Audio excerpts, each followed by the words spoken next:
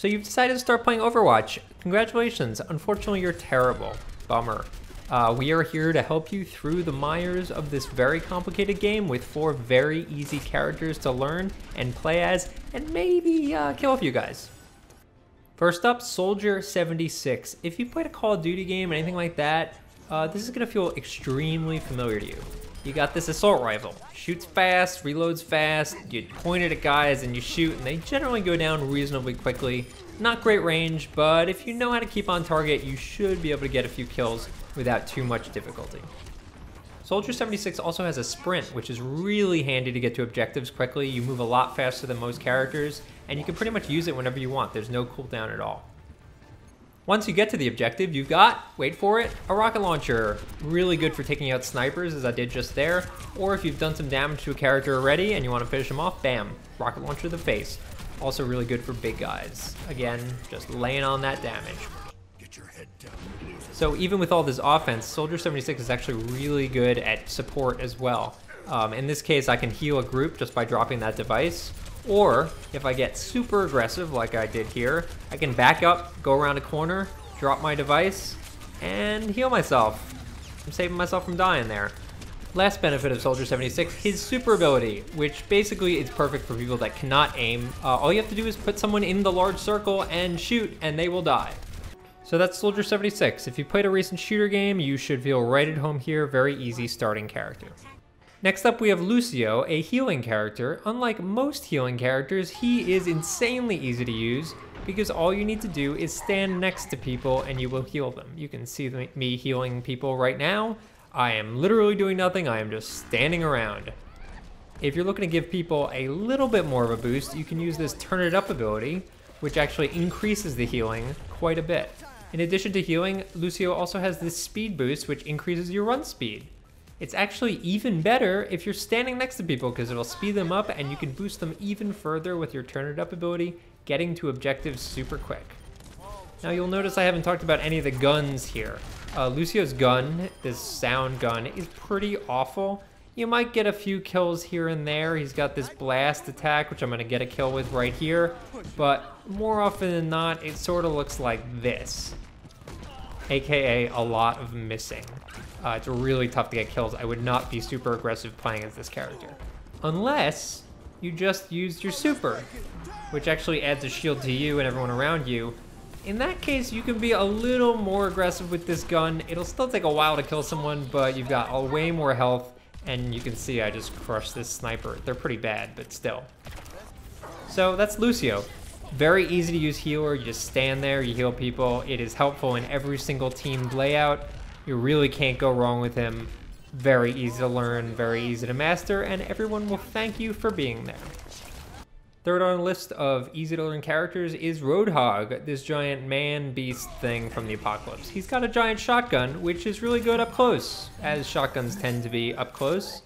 If you find yourself at range, you can use this hook, which brings people right in range of your shotgun, very handy.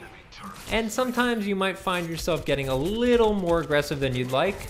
In this case, I was kind of in deep trouble, but thankfully Roadhog has a self-heal. He takes a bite out of that apple gas can thing and he's all good to go. That healing is actually really handy. In this case, I just pop behind cover, heal up, and then I bounce back in, doing damage all the time. There's really no downtime for Roadhog because that heal recharges so quickly. Unfortunately, one of the downsides of Roadhog is that he's extremely slow. You can see him here just plodding along, moving extremely slow. There's no way to pick that up. With that in mind, it's generally best to go behind their defenses and flank them. Here I was able to take out their healer just by getting around that shield and do some extra damage. So it's really important you use a little bit of strategy when you're Roadhog because he's so slow. That being said, when you do get to an objective, you can generally hold it down for quite a while because he has so much health. It's really going to be tough for anyone running in to take him out. I say, well, most anyone. Generally, guys with giant hammers kind of fare a little bit better. If you do find yourself in that situation, use Roadhog's super. It's kind of insane up close. I got a quad kill there. And you can use it to shove guys away from you, in which case you can sometimes push them into holes, like this guy. That was awesome. I really like Roadhog. He's got a ton of health. He's able to heal himself. He's got that hook to take guys at range. There's just a lot of options that you have when you're playing as him. I really dig him. Even for new players, it's generally pretty easy to pick him up and have a lot of fun with him. Our last recommended character is Torbjorn, who is a dwarf. He's very good at building turrets, and the good thing about turrets is that they require no skill at all. They will just fire at things. You don't need to aim. They will just do all the damage. You just sit back and enjoy. Here you can see me getting a couple kills. There's really no effort here. I'm just standing back. Now the turret gets blown up, but there's really no harm by me, and I can just build another one. In this case, there's a really long range kill that I absolutely wouldn't have gotten ordinarily. Turret makes short work of them. Turrets are fantastic for guarding objectives. In this case, we're trying to guard this final objective in an escort match, and they literally can't punch through. You can see a guy comes in with a giant hammer. I'm fighting him, but the turret's still doing damage, still protecting the environment, still protecting the objective. It's pretty dynamite, really easy to do well, and here I've used my super, which actually increases the turret's damage. Another interesting tactic we can use is in an escort mission, if you're on offense, you can just stick a turret on top of the car. Something to keep in mind though, the gun of Torbjorn is absolutely terrible. Do not use it. Unless you've used your super, which actually increases the gun's damage just a little bit, but ordinarily it is awful.